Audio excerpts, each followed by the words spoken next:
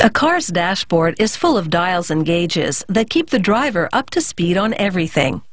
In the time of the horse and buggy, a dashboard was a wooden panel for shielding the driver from mud and water, hence the word dash, which can mean bespatter or splash.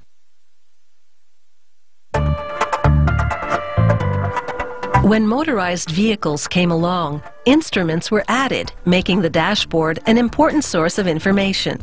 Today's dashboards tell the driver a lot at a glance. Ignore the indicator dials and you could run out of fuel or be slapped with a speeding ticket.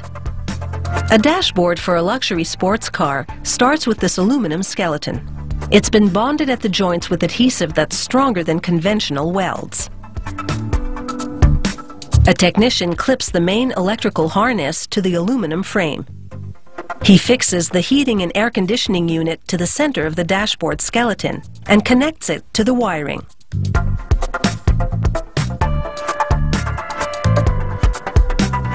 At the next station, the dashboard's composite substructure is coming together.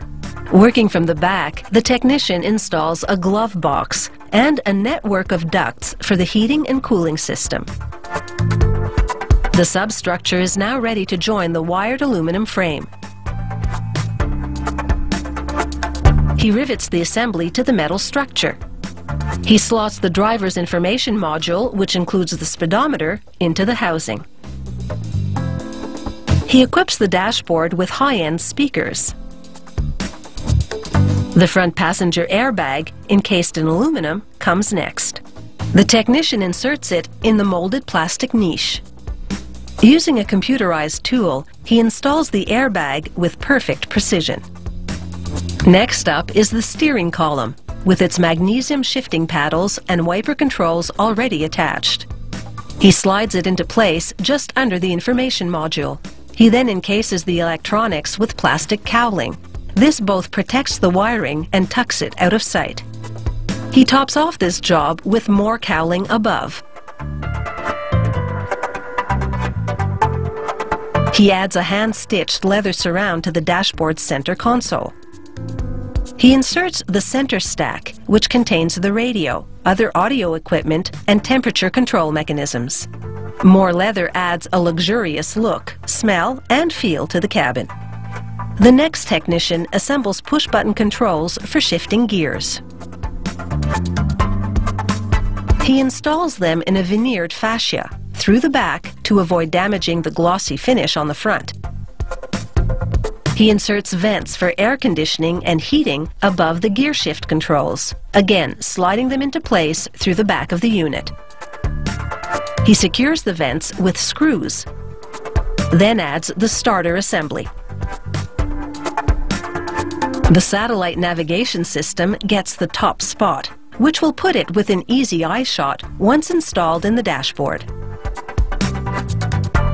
With this sub-assembly almost complete, he flips it around. It needs one finishing touch: a chrome and glass casing for the starter. He slides it into place, and the unit is now ready for the dashboard. He makes all the right connections and installs the gadget-filled fascia just over the center stack. He now encases the rest of the dashboard in leather paneling. This particular panel has a built-in split, so it will part if the airbag deploys. Next, a technician downloads computer software for all of the equipment in the dashboard. He configures the electronics to the appropriate settings. He then tests each component, confirming that every instrument and control works perfectly.